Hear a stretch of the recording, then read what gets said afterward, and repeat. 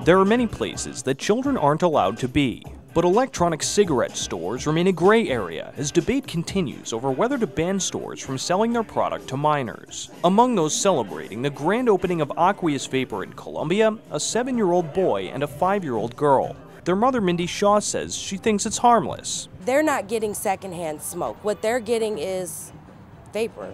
It's just, water, glycerin, things like that. So there's nothing harmful for their lungs. And that's probably the most important thing to me. Shaw tells me she hopes by exposing her young children to e-cigarettes that they'll learn there is an alternative to smoking real cigarettes. I mean, you look at the TVs and the movies and things that they're watching now, and you see cigarettes and, you see all these other things that people are doing.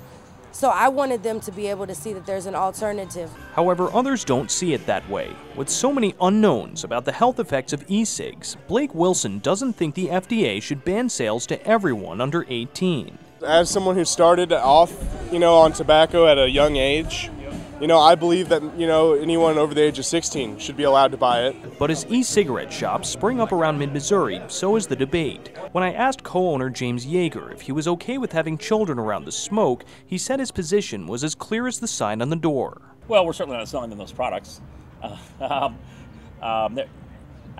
think that if their parents want to come here and they make the decision, I think that that's within the scope of how they should choose to run their family. For now, the unknowns remain about how children and adults will be affected by e-cigarettes in the future.